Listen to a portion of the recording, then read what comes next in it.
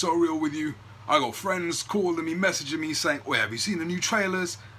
And I've been away, and I'm just like, nah, I haven't seen them, but I catch him when I get back. And I was gonna look at him on my phone. I thought, nah, let's do it live. Let's do a live reaction and see it now. So I've got more lined up, and the first one I'm gonna do is Wonder Woman. Yeah, I can't wait. I'm excited. I can't wait to see what happens. I got my coffee here. I'm ready to rock and roll in this bitch. Let's see what the fuck the fuss is about. Oh shit, a beautiful place. Look, Captain Kirk in this bitch. You're a man. Yeah. Imagine waking up to her, damn. Does that look like one? Oh shit. Wait, that's a perfect answer. That is the perfect answer. You have been my greatest love. It's colourful, huh? I love the colours. Very vibrant. Damn, she's beautiful. That blue dress. I do not deserve you. She got a sword behind her.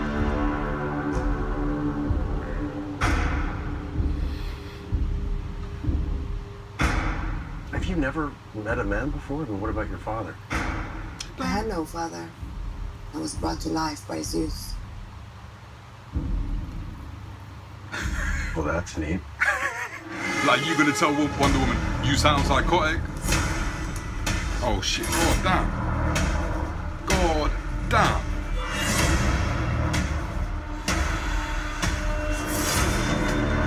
Holy shit. Oh, she got the whip of truth, baby. Wow, I'm loving the colours, I'm loving the colours.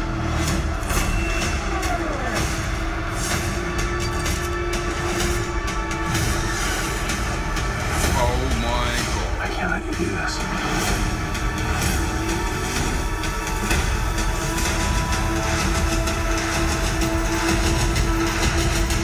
Boy, using that shield shit. It's not up to you.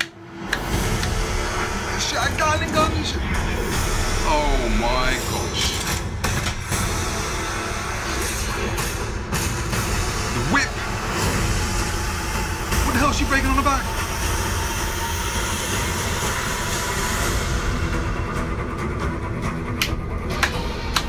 I'm not even gonna lie to you.